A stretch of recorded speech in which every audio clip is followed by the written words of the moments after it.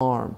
The word in Arabic for believer, mu'min, means the one who secures. Al-mu'min is one of the names of God because God secures us.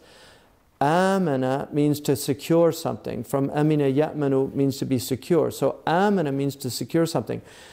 How do you secure something as a believer? Billah. Amantu billah. I have secured myself through God.